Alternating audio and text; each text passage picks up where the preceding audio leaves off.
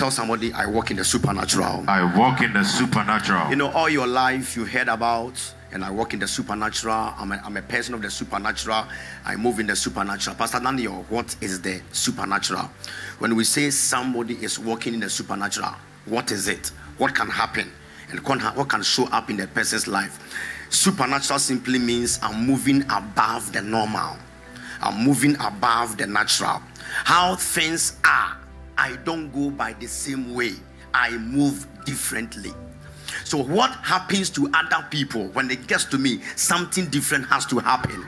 Because I'm just not a normal person. I walk in the supernatural. Tell somebody, I walk in the supernatural. I walk in the supernatural. Now, when you walk in the supernatural, number 2, people don't control you.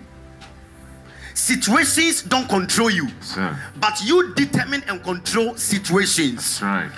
So when you go through any situation at all, a person of the supernatural, you rather teach the situation a lesson. Sir. Pastor Daniel explained to me. I'm glad you asked me. So clear example. 3 young men enter into the fire. Shadrach, Meshach, and Abednego. Anybody who gets into the fire, they are supposed to be consumed by the fire. But when these 3 people moving in the supernatural entered into the fire, they came out stronger. So when they entered into the fire, they were teaching the fire a lesson. That it's not everybody you can devour. It's not everybody you can torment. So when you walk in the supernatural, that's why, listen to me. 43 verse 2 Isaiah.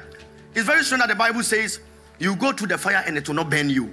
I thought the Bible could have said, it says, when you pass through the waters, I will be with you. Oh, I can feel you. I will be with you. I will be with you. And when you go through the rivers, they will not sweep over you. When you walk through the fire, you will not be burnt. No, I have a problem in this text. The Bible should have said, when you're about to go into the fire, God will take you out of the fire. Yes, sir. But there are some fires He will not take you out of it. He will let you go through to teach the fire some lessons. That's right. So when a particular sickness comes around your life, it's not to kill you, but you are giving the sickness a lesson that, hey, it's not everybody that you can try. Anything from your father's background, your mother's background, anything that happens to people from your hometown, I declare you are about to teach it. Are there people here that are about to teach some situations, some lessons? You will teach us some lessons. When some said that the Eka also, he brought you some Eka, thinking the Eka will sink you, but you were going to teach Eka some lessons. That number 1, I will pay it, and I will be a millionaire. You are teaching the Eka a lesson. Oh, all of a sudden, clients and customers are not coming to your workplace.